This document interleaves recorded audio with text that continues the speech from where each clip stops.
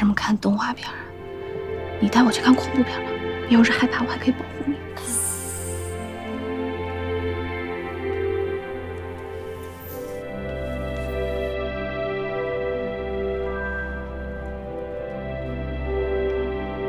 您所拨打的电话已关机。Sorry, the subscriber you dialed is power off. 您所拨打的电话已关机。Sorry, the subscriber you dialed.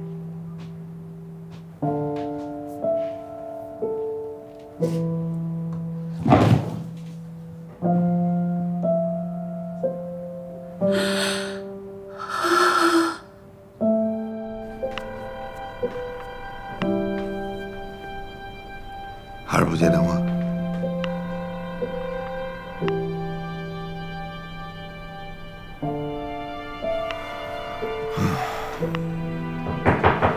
妙妙，这孩子这么晚才回来啊？妙妙在不在？我正打电话找她。我家妙妙怎么了？钱三一离家出走了，妙妙也不在啊？出什么事儿了？我看到这个，我急了，我着急了，我骂他了。哟，我找不着他了。先别着急，别着急，先屋里。进屋吧。先找了一下午了。赶紧给妙妙再打电话，刚正打电话，妙妙也没接电话啊。没事。怎么了呀？请坐。哎呀，好久不干活了，都生疏了。谁打这电话？不是你儿子吧？啊，盛楠。喂，江天浩妈妈吗？盛楠，你在哪儿呢？我刚回来呀。我们家妙妙不见了。什么？钱三一、妙妙和江天浩在一起吗？浩浩送货我还不太清楚。那这样吧，你先别着急啊，我给那个浩浩打一个电话，我问一下，行吗？好的。哎，好嘞，哎，好，挂吧。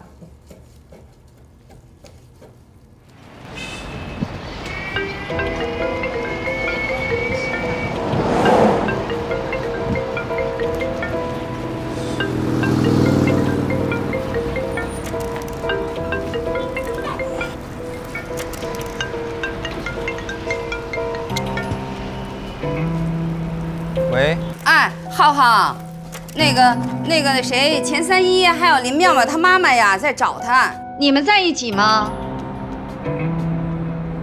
没在啊。那，你知道他们有可能去哪儿吗？我不知道。这儿子，这送货注意安全啊！不着急啊。妈再见。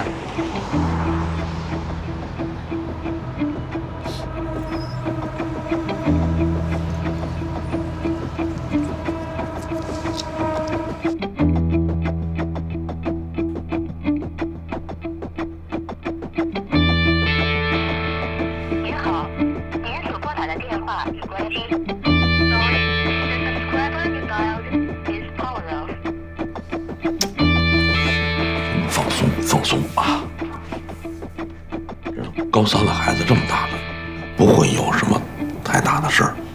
没准俩人找个小咖啡馆，喝个咖啡，或者看个电影什么的，这才过去几个小时嘛，啊，不用那么紧张，对吧？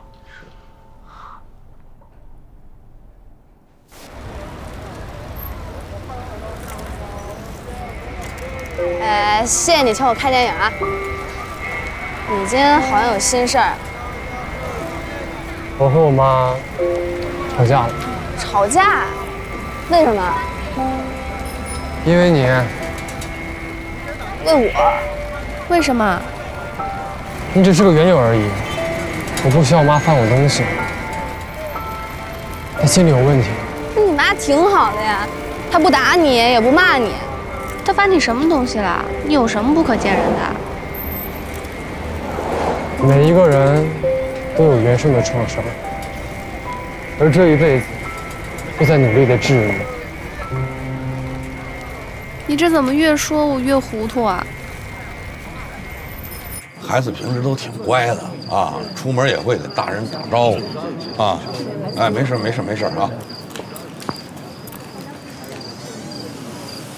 哎，怎么这么多人？哎，等一下！啊？你过来！还有警察呢！你过来！干嘛呀？这些警察可能是来找我的。找你的？你犯事了？我没犯事儿，今天跟我妈吵架，然后我什么也没说就出来了。你离家出走？我没有离家出走，我就是想出来静一静，太烦心了。不是你到底为什么跟你妈吵架呀？我们的照片，他看到了。什么照片？摩天轮的呀。然后呢？然后我妈就误会了。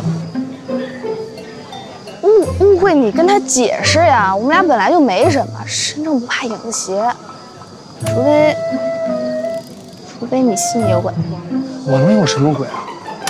我还没等解释，我妈就发火了，还说了一大堆特别讨厌的话。所以你请我看电影就是为了跟你妈赌气？这不是重点，重点是我们俩今天看电影，你谁都不能说，知道吗？行了，我先走了啊。干嘛？你走了我怎么办呀？你怕什么呀？他们又不知道我们在一起。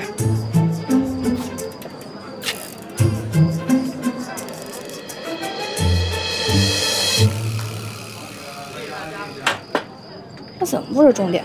啊，我们孩子是这样的。先别着急，这种类似情况我们经常遇见。打了100多个电话。您孩子应该是出于叛逆的心理，多跟那个周围的亲属联系一下，最后出现在什么地方啊？同学也都打电话了，都没见到了，都联系了，家里人全都联系了。爸，妙妙，哎，你去哪儿啊？给你打电话，你为什么不接啊？我手机静音了。钱三一呢？钱三一没跟你联系吗？钱三一啊？不知道。你去干嘛了呀？我去看电影了。三一没有跟你去看电影吗？没有。你们俩这么好，我告诉你，妙妙，警察都来了。你看这么多人，这事挺大了。你说实话，我告诉你。我说的是实话。你看的什么电影啊？我看动画片。你自己看的电影啊？行，别着急，别着急，没事，应该没事儿。你相信林妙妙的鬼话吗？她一个人去看电影，她肯定和钱三一一起去看的。你看那张照片，两个人多亲密啊！我女儿还挺厉害的。行了，这像是一个当妈的说的话呀。我觉得钱三一那孩子也挺不错的呀。不错什么呀？我要保护我女儿，我坚决不能让这事再发展下去。什么不错呀？我再出去转转，我总觉得钱三这孩子就在附近呢。反正我又睡不着，早点睡。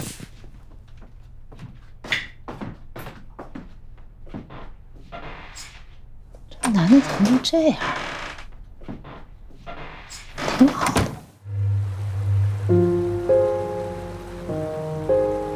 他们家的家庭背景你知道，他小姨还有精神病史。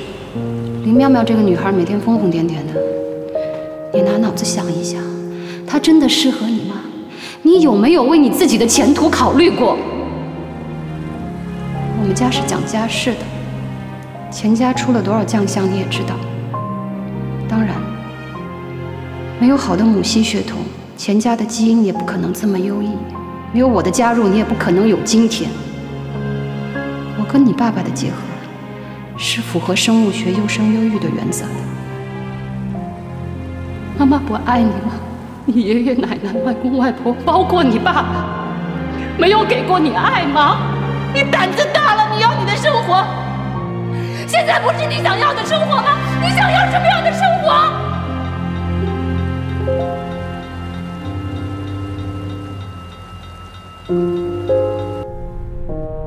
你这一上来就把桌子给我掀了，你知道那都是什么人吗？我管他什么人？是，那全都是工商局的。我好容易把人凑一块儿，我打桌麻将，主要是跟人勾留感情。你好，你上来全给我得罪了。我看不惯你们虚头巴脑的样子。咱们呢，彼此都退一步，好吧？你呢就把我放了，有条生路，你也给自己一条生路。混蛋！自己给自己一个寻找新的幸福的机会。人家丽丽从来你不要跟我提这个人好吗？在外面装腔作势的，一回到家眼里都是鄙视，看什么都不顺眼。我对你能有什么态度？我哪敢鄙视你呀？这每天一回家，你对我鼻子不是鼻子，脸不是脸的，你让我说什么呀？聊什么呀？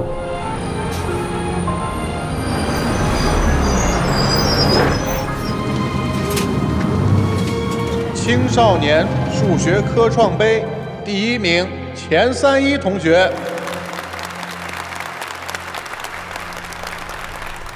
钱31的货回来了没？他手机还是没开。没有，我爸说他下午跟他妈闹矛盾了，应该不会走远吧？他这会儿还在外面找他呢。你爸也是够辛苦。其实钱31下午来的时候，我也觉得他有事。什么事儿？刚要问你就来了。那我们怎么办呀？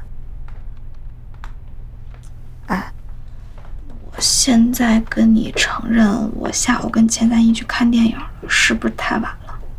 你还好了？没有，我们就是看了场电影。不是，哎，那看电影的时候，他有没有拉你的手？我再说一遍，只是看了场电影，字面意思。哎，不是，那为什么你一个人回来了，他呢？我们俩一块儿回来的，他看那么多人找我们，自己闪了。为什么呀？不知道。那这可是你俩闯的祸，我可不管。你不管不行了。大姐，我都快困死了，再说我怎么管？我爸现在在外面找他呢，我不能出去找他，不然的话碰在一块儿了就没法解释了。你作为钱31的好朋友，你现在给我出去找他，这关键时刻你困什么劲儿啊？反正我话说到这儿，你自己看着办。是，好哥们儿。姐，我觉得钱31还不错，挺帅的。你怎么不睡啊？我睡了，被你吵醒啦。你听见什么了都？你说的我全都听到了。要是有别人知道了这件事，我就认为是你说的，我就不让你睡在我这儿，也不让你枕着我的林好好。老师，知道。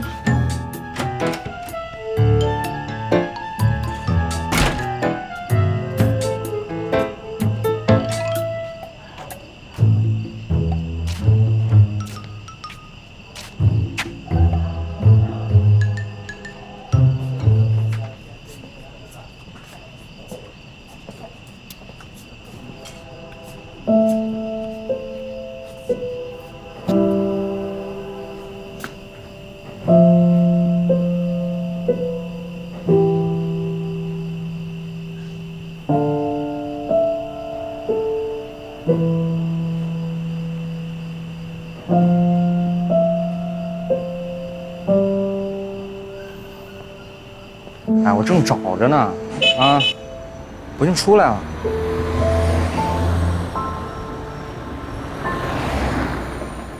哎，我好像看见你爸了。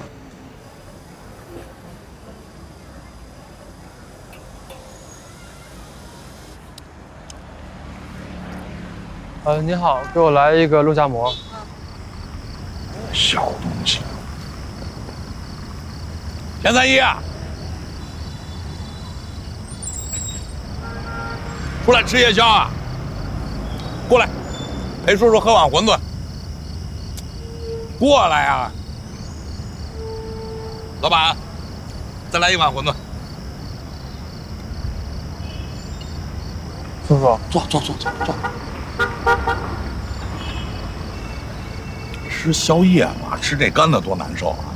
要连汤带水的才舒服啊。他们家馄饨可好吃啊。老板，快点啊！好，哎，慢用你。谢谢老板，没事。吃。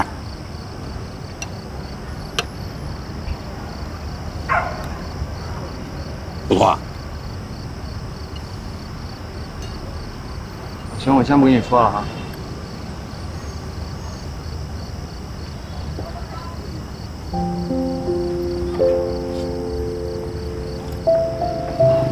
哎呀，爽啊！舒服啊！这样回去啊，才能睡个好觉。哎，剩一个吃完了，不要剩下。小伙子，啊。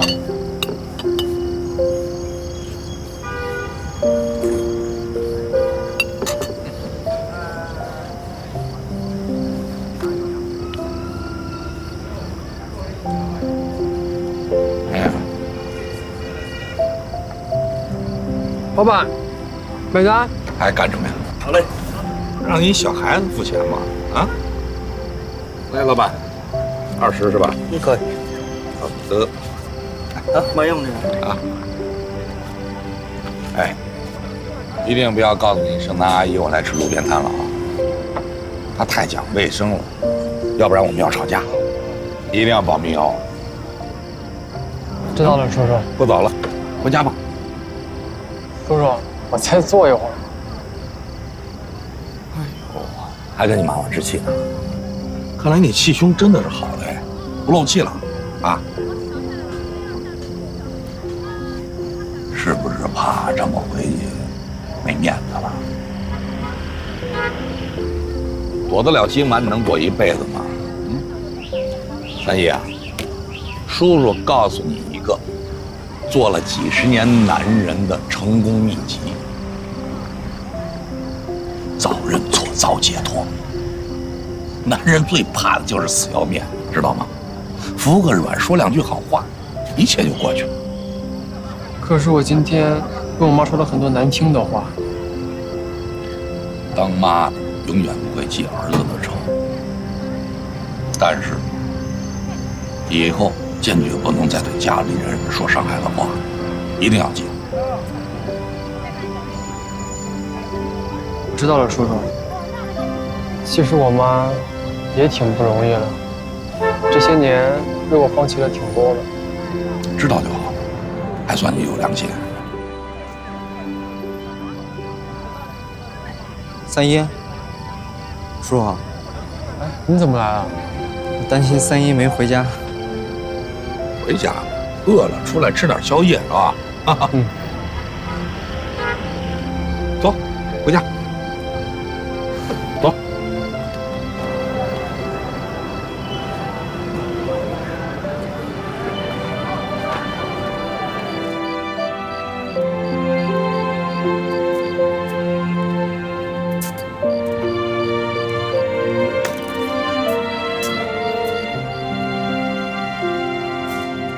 你回家去吧，你就别跟着我们了，请押送我们啊！回去吧。行，叔叔，那我走了啊，拜拜，三姨。拜拜。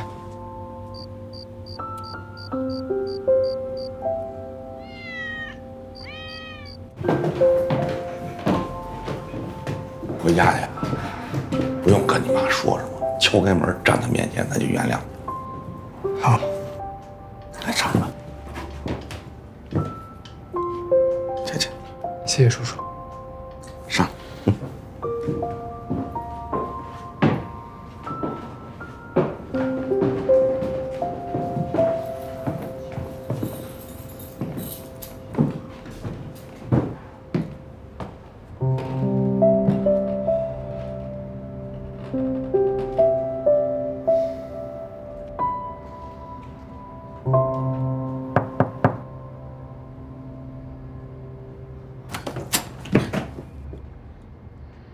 妈，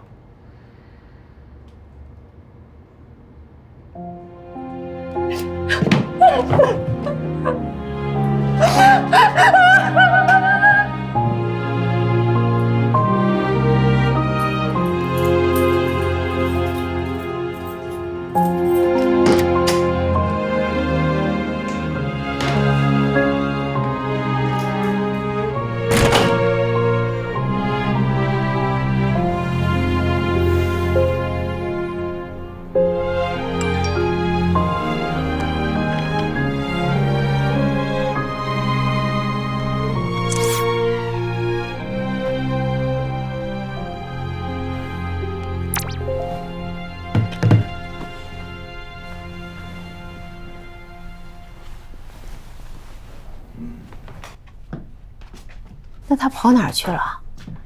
我没问。你怎么不问啊？人都回来了，还问什么呀？给孩子留点空间吧。你们以后也别好奇的去问，啊，知道不？知道了。就知道瞎着急。男人遇到事儿的时候啊，需要独处，不像你们女人，啊，需要互相倾诉。你们要懂我们。弄得你自己跟有功之臣一样的。我告诉你，你女儿不保了。我们先弄清楚到底怎么回事再说。那张照片能说明什么问题？两个女人瞎抓狂的，还上纲上线，弄清楚怎么问题了吗？到弄得孩子离家出走了，还跟着着急。我没着急啊，你着急啊。我觉得我女儿的初恋还是蛮不错的。你250这种话你也能说？初什么恋？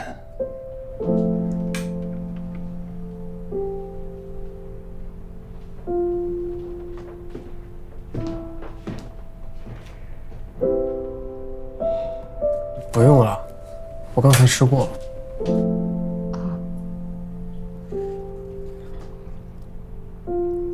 啊，妈，要不奶放这儿吧，我突然有一些饿了。啊。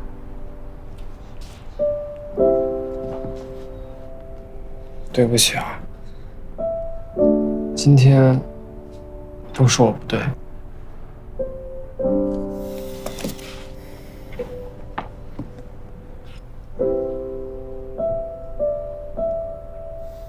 依依，我要跟你说对不起。下午说的都是气话，别放在心里。还有妙妙，其实妈妈打心里是羡慕他们家的，因为她有一个完整的家庭。快吃吧，多吃点啊。你离婚吧，我跟你。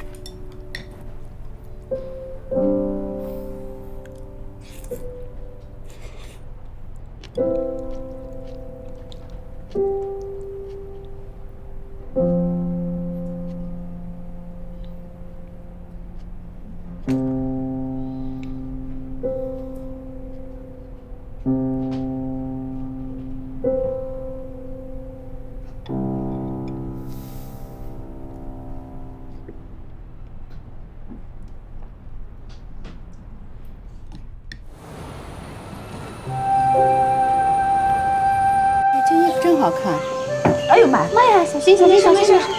没事吧？看这衣服看得撞了一下。啊，小店买的一个设计师品牌，好看呀，好看，下次带你去。你们家老林人真挺好的，不光对人热情，而且做事情讲究方式方法。哎，我们家依依现在老把他提嘴边，对他可崇拜了。老林这个人身上有个特点，他好像像装了转换开关一样，来回切换。但凡我们家里面太平，他肯定有事儿没事儿的找事儿。可一旦我们家里有事儿了，那我们老林可懂事儿了。那这频道转换的很好呀。哎，你没问你们家依依那天跑哪儿去了？回来就是好事，我不想问。依依让我离婚。他让你离婚啊？他说想跟着我。那肯定的，那他们家能同意吗？我的心态也转变了，这么多年，总得有个结果，对不对？坚强点，跟你在一起进步很快的。稍等。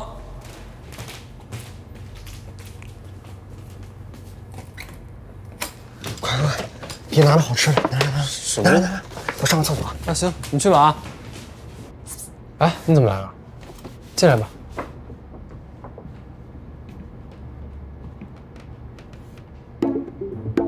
怎么样？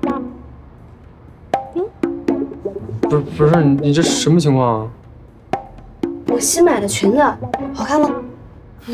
啊，你腿太短了，裙子不适合你。哎，我爱怎么穿怎么穿，关你啥事儿啊？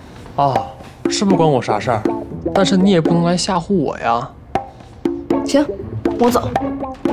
慢走不送啊。哎，看电影钱是用支付宝付的，你什么时候还给我？是吗？嗯。是你抢着买的。你说你会还给我的。那你有证据吗？哎，不，看三爷，你是男人吗？啊，你跟女孩出去看电影还让人家掏钱，你能不能约会有点诚意？这本就不是约会啊。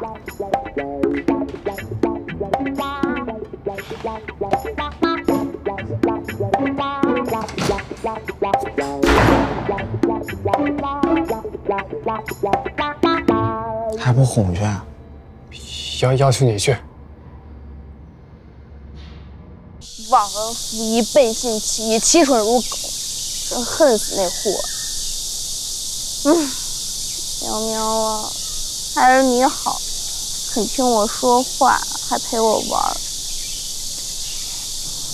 你这肚子越来越大了，你考虑过在哪生小宝宝？你不要我了，坏宝了，肯定是谈恋爱去了。你不理我，我也不理你了。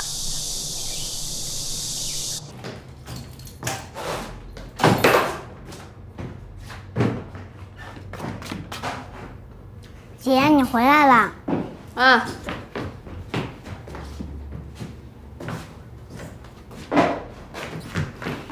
我爸来接我了。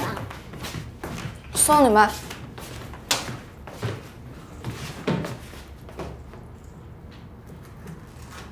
姐，你这身衣服真不适合你。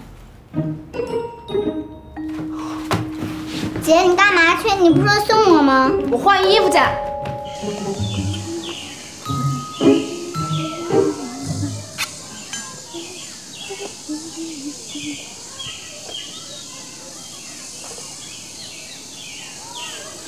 耗子，怎么了？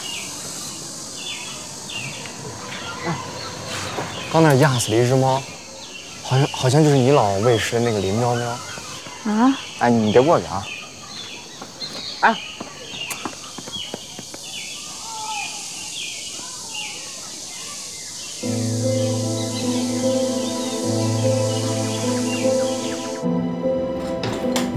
我回来啦！嘿，这做什么呢？这么香啊！吃饭了。姐，你别哭了。妙妙怎么了？啊？你哭什么呢？怎么了？妈妈又训你了？啊？那怎么了？他的猫死了。啊？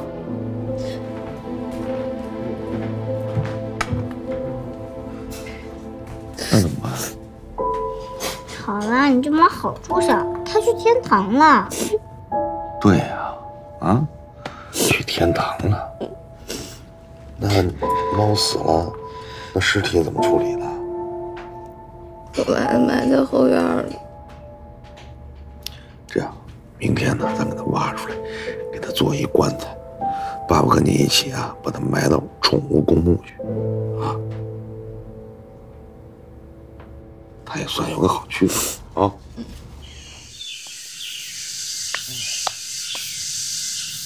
林喵喵，姐姐对不起你。以前我妈不让我在家里养，我就想等我上了大学，我在寝室里面养你。可是我没有等到你那一天。哎呀，有生就有死，谁都不可能长生不死的啊！要不要这样的话，我肯定会对它再好一点。哎，你已经做得够好的了。林喵喵已经比其他的小动物在这世上幸福了很多，因为有你这样的朋友。它会有影响吗？当然，爸爸小时候在农村爷爷家，跟着村里小伙伴一块放羊，我给每一只羊都起了名字，带它们吃最嫩的草和最清澈的泉水。晚上睡觉，恨不得都到羊圈里搂着他们睡。过年了，有一天起来，我一看羊圈空了。大人骗我说半夜让扒开羊圈自己跑了，让我知道那些羊都埋在了肉贩。我特别自责自己没有保护好这些朋友。晚上他们煮羊汤的时候，我就蹲在旁边使劲的哭，希望能打动他们，让他们嘴下留情。那羊汤太香了，香到我一边哭一边往肚子里咽口水。那你后来喝羊汤了吗？当然没有。吃饭的时候我躲出去了，跑到野地里，看着天上的白云，想象着我那些羊群就都回来了。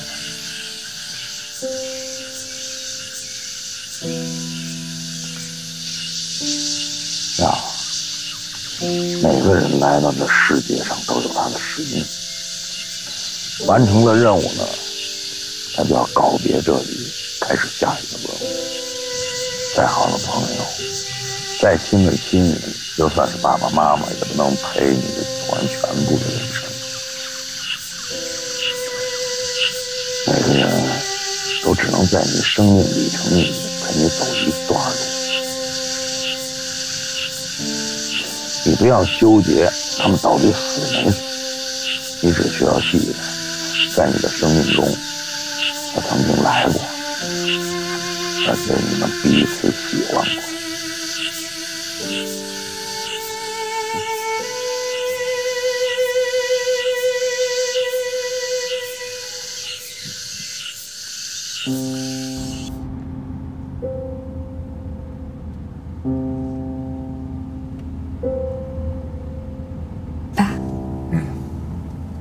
我觉得你的工作根本不像小七说的那么可怕。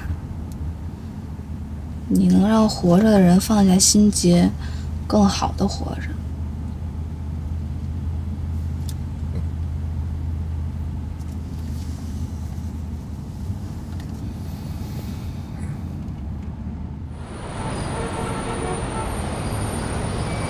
乘法口诀表能背好？差不多的吧。能背到几呀？2得4。这2得4就差不多了，啊？真好哎！有没有？姐，姐，走，咱们回家。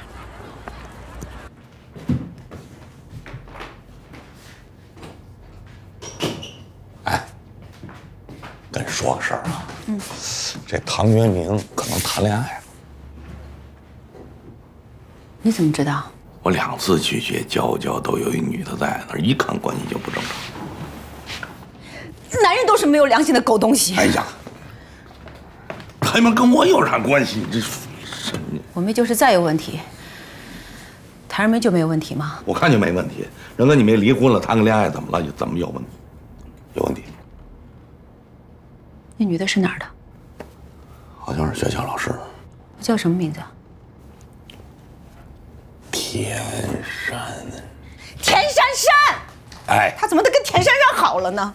他怎么跟田珊珊好了呀？你认识吗？我当然认识啊，妙妙的老师，人高马大，长得像个男人的老姑娘。对，就是他，还真认识啊。铁树要开花，谭元明不是个好东西。